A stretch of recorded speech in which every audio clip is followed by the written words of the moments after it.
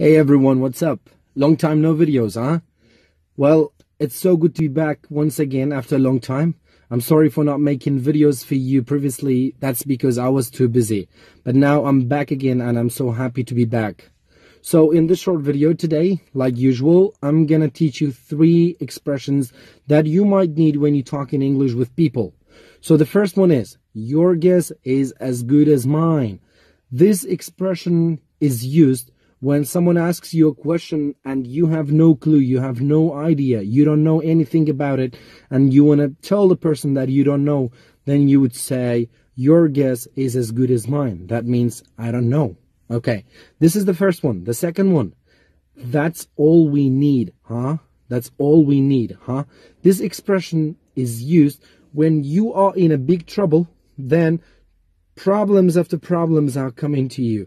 Then you would say, that's all we need, huh? That's all we need. For example, consider you are a smoker and you are in a big issue in your life and your friend is coming to tell you that your father realized that you smoke cigars.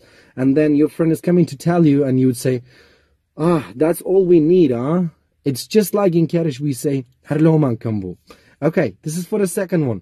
The third one, make yourself at home. This expression is used when you have a visitor or a guest to your home and you want to tell the person to feel free and to act comfortably at your house and to consider this place as his or her own home. And you'd say, make yourself at home. In Kurdish we say, Zana mali khota. That's it for today. Thank you so much for watching.